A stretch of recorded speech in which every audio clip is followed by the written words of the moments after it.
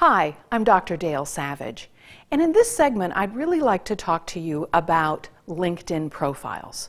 What is a LinkedIn profile? How do I use a LinkedIn profile? When do I use a LinkedIn profile, and why? Well, really, to answer those three questions, it's very easy. I want to talk about really three things. One, presence, your presence on LinkedIn. Two, your position on LinkedIn. And three, your past on LinkedIn. So let's begin with presence. Presence is really the headshot that anyone who searches for you on LinkedIn sees. It is that immediate and first impression that someone views. I have looked at many LinkedIn pages, and I can tell those who have taken the time to have a professional headshot done versus someone who has cropped their picture from their Aunt Sarah's 85th birthday party or their niece's party in the backyard when she turned 1. There's very different. Both of those look extremely different on LinkedIn. What I would suggest, we have all types of smartphones with some of the best camera technology. In fact, I don't know when my telephone became a camera, but that's how it is today. So let's use it. Find a nice background, ask someone to take your picture, put your lab coat on, put your white coat on, put a tie on, put a nice polo shirt on, get a nice piece of jewelry, a jacket, and have someone fix your hair, and just look your best and get a headshot done. It will go a long way to get people to want to read more about you. It is that first impression. So let's talk about position. LinkedIn has a wonderful section that's about 2 by 4 inches big, and it's typically called the summary. Think of this summary as how you are going to position yourself on LinkedIn. What do you want to say about yourself? It's your abstract.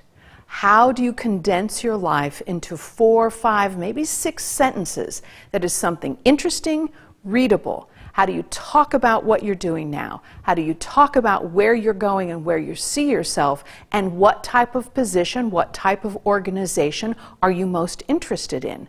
From your PhD work unto the present day, where do you want to go? What's next for you? Let's capture that in the summary. Let's use it to position you for your next employment. Okay? And the past. Well, the past is really your CV. Now, what's interesting about LinkedIn and having a PhD and your CV is this.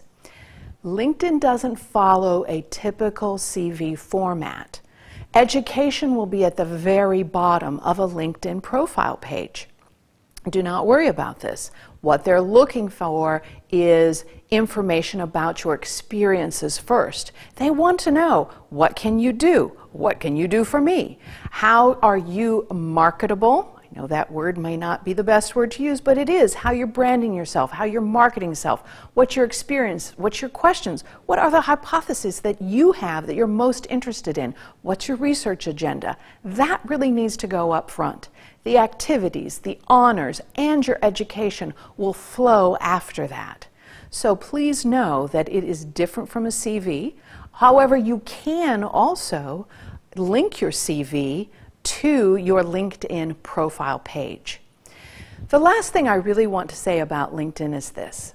Once you have a LinkedIn profile page and people are connected to you through this page, anytime you make an update to your page, it sends an announcement out to your entire network. So my word to the wise is this. Update your LinkedIn page no more than 3, maybe 4 times a year would be best, because you don't want these widespread announcements going out that many times.